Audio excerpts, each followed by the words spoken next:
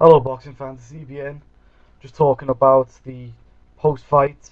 Now I'm going to sum up all of them really in the same video. I've been busy. Yeah, I've done a 12-hour shift yesterday. It was hard.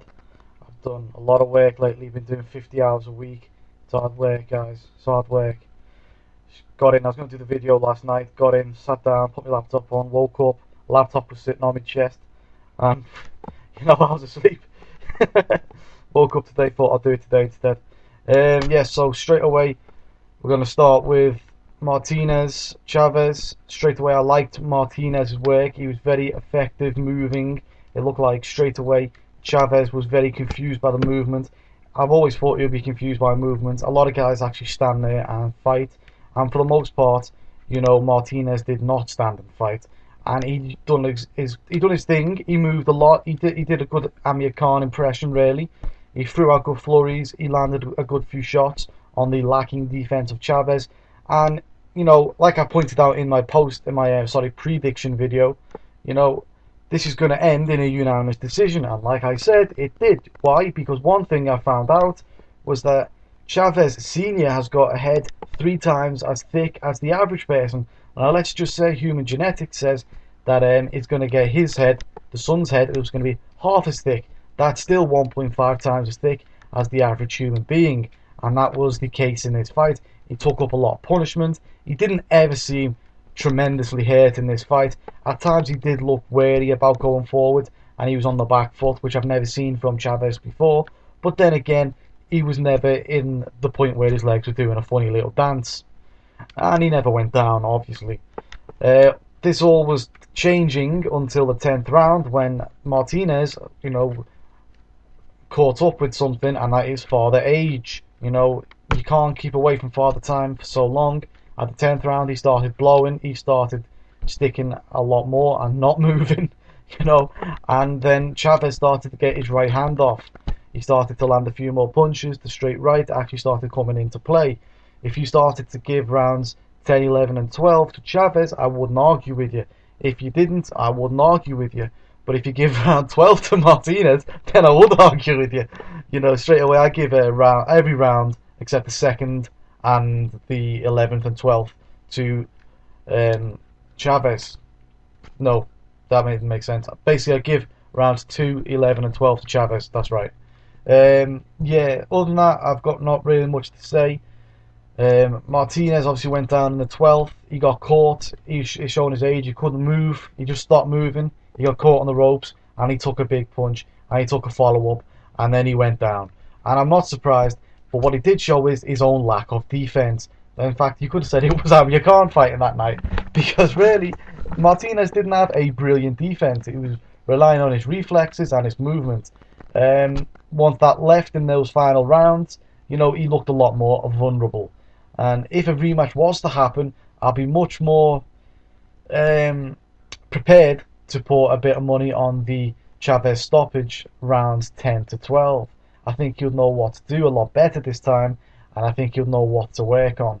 Obviously, this is all Chavez's own fault because he's not a great trainer. He doesn't train very well, and I think we all knew it was always on the cards that Chavez, if he didn't get to him with his size, he was never going to win the unanimous decision unless it was fixed, and that obviously wasn't the case in this fight, thank God. I'm going to move on to where I see them going.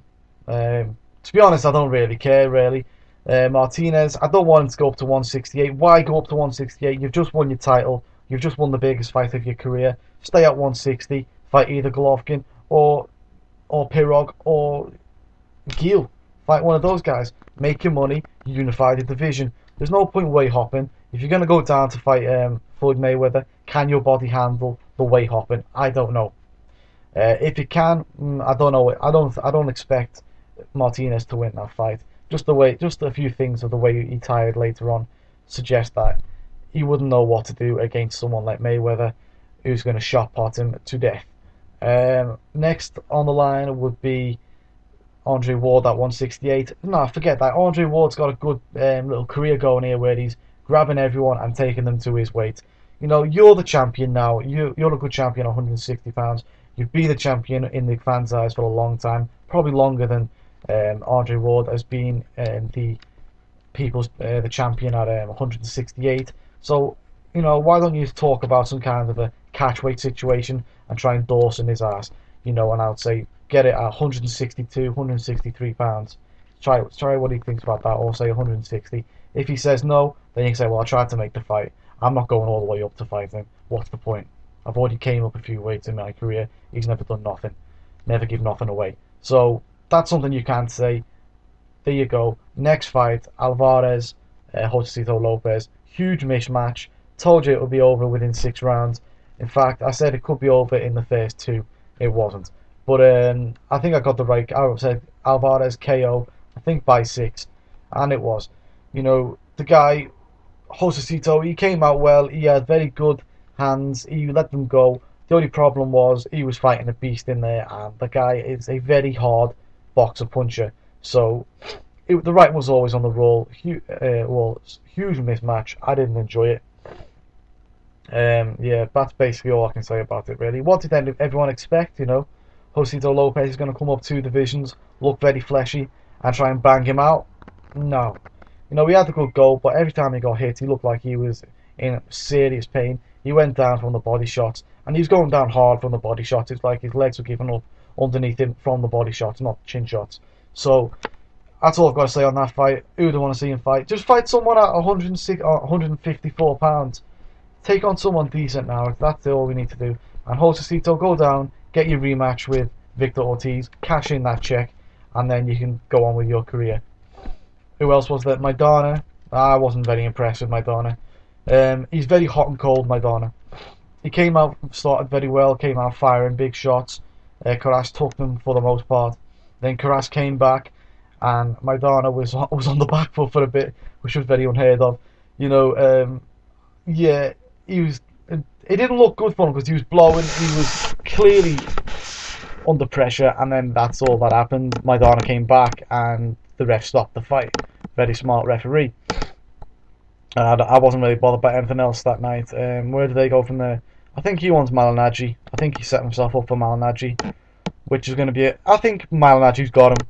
I reckon Malignaggi's got Maidana. If not, Maidana wins against Malignaggi. He's a 2-weight world champion. Oh my god. What do we think about that? I don't believe Maidana's anything better than a B-level fighter. I think he's a type of fringe contender.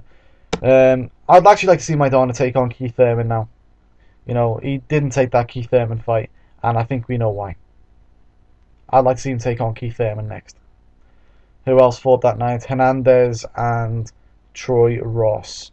I actually thought Hernandez won it, but I could make a situation for it either way, 1 point either way. Huge power by Ross. Huge power. Great punching power. Hernandez, very hot and cold. Very hot and cold each round. I didn't enjoy his performance that night. I don't actually know what was going on really. He was lucky not to get stopped in one of the rounds. Shown great survival instinct. But that's how boxing goes sometimes. Sometimes when you're in Germany as well, you're not going to get the decision even if you kill the fella in the ring. So I've got nothing to say on that fight. The writing was always on the wall. Next we should be looking at Hernandez versus Hook, and I'm going with Hook by knockout.